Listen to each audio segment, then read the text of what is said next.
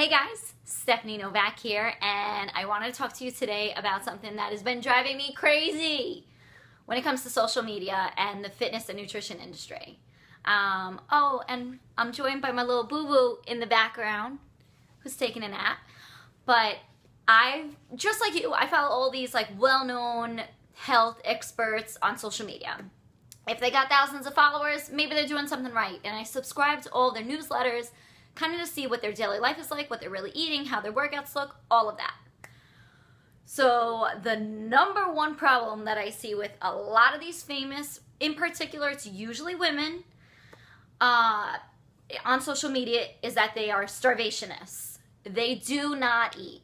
It drives me nuts because majority of us cannot starve ourselves, and that's so ridiculous and so bad for your body.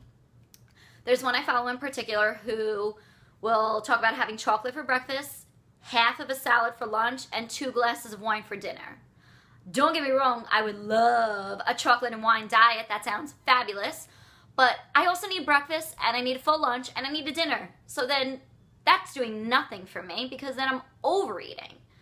And the only reason why she stays in shape and stays thin in the tiny frame that she is because she's not eating meals. She is starving herself. Long term, this is awful for her organs.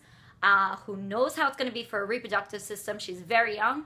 And I don't think it's realistic. Majority of us as women, we got to eat. We love food. It's delicious, right? Why not? Don't follow these people who claim to be health experts and don't eat. There's also another woman I know who was actually on a very well-known fitness weight loss show, and she used to push the food around on her plate every day at lunch and never actually ate. Why fake it? Just be honest with everybody and let us know you're not eating, and that's what you do. Also for her, she's frighteningly skinny in person, but she gets away with it. I don't know how, but she's also got a ton of followers and people love what she says. It's just she's saying one thing and she's preaching another. So what I recommend for you is to find people on social media who you think are similar to you. So who have similar problems or are experts at your problems, have similar sentiments about food, who deal with similar stresses. I myself know that if I go to the supermarket, I am going down the frozen food aisle and I love picking up a pizza every time. And even though sometimes I'm like, oh, well, it won't be for me, it'll be for somebody else, they'll eat it, I know I'm going to wind up eating it. So I try to do away with that. Or, I love my ice cream. So I get my ice cream and I try to ration it the best I can by putting it in a champagne glass every time I eat it. And I know once I fill it up to the top of that champagne glass, there's no more. That's my serving for the night. So I have these little tips and quirks and things that I just do to make sure I stay on track. But I eat. I had bacon and eggs for breakfast. I'm about to have some chicken cutlets and zucchini pasta that I made last night for lunch. Not sure what I'm going to have for dinner because I'll be out, but I am just like the other women who eat. I love it, and I'm not starving myself. I feel great, and I look great. I fit into my jeans. I got nice lines down my belly. I can eat the foods that I love and still have a great body. And that's what I teach all of my clients. So what I'm super excited to share with you is that I'm coming out with an 8-week meal plan.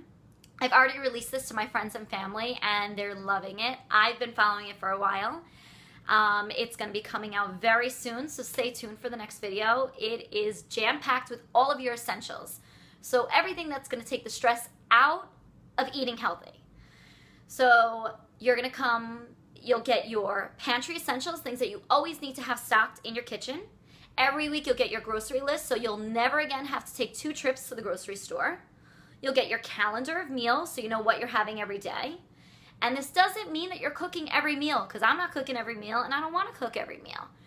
There's also healthy eating out nights, some frozen foods that are good, quick options to throw in. They're all kid-friendly, and everything comes with a recipe if a recipe is needed for it. So it takes all of the guesswork out of it. Also, none of the recipes take a long time, nor are there a million ingredients in it. I can't deal with foods like that. I hate when I'm looking up new recipes and it says 120 minutes or cook for 4 hours. Drives me nuts. I want to come home, throw something on quick, and then we're all fed and we're good. So this is kind of the more realistic, easy, functional, and still delicious meal plan that you can have. And I will be launching it very soon, so look out for it. Thanks for watching my video, and I hope to hear from you soon. Bye.